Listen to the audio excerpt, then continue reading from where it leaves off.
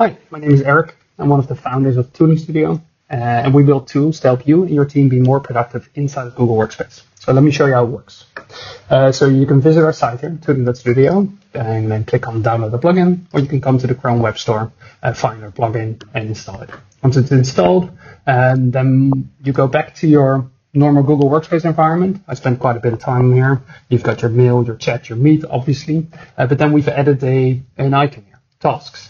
So when I open tasks, I sign in with my Google account and I'm presented with my task board. Probably pretty familiar for a lot of you, but I can create tasks here. So for example, for the demo video, I can add lists here and I can obviously add more details to my task. So due date, assign it, add some tags. I'll add a description here as well. Hello, which I can style however I want. I can add some checklists. And you can see that this is also all reflected on the card. I can drag them around, or I can conveniently drag and add a due date here. But now I want to share this project with my colleagues and my team members, so we can work on this together. So let me click the share button here. Here you can see my colleagues in this case, and let me add my colleague Nick to this board. He's already a team member, so I've invited him to the team, so I'll add him to this board. Then if I switch into Nick's account, you can see that, hey, he's already been added to this board.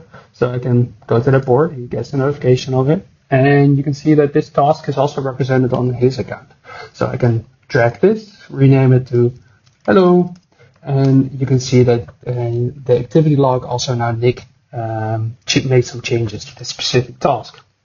If I go back to my account, you can see that these changes are instantly reflected on my own work. So it makes it very convenient to manage my work and my projects with my colleagues in Google Workspace, where I currently already am doing the most of my job anyway. So let me assign this task, in this case to Nick. He gets another notification for that. You can see that. And so obviously that's already pretty convenient. But since we're inside of Google Workspace, we make it also pretty easy to integrate with your email. So let me switch into this email tab. I've got a demo label set up, and I've got this email here, which I can just pick up, drag and drop, create a task from it. I'll confirm, and yeah, task has been added, switch back, and you can see the task is here as well, with obviously the original email still attached, so I can easily navigate to that email. I can also do that by clicking on adding to tasks, and making it really easy to manage my work, manage my email, create tasks from it, share it with colleagues, and be up to date. All right, that's it. That's the really brief walkthrough. I'm really curious what you think about it. Go try it out. Send me a message if you've got some ideas or some feedback. And early days, but we think we've got something really cool here. Thanks.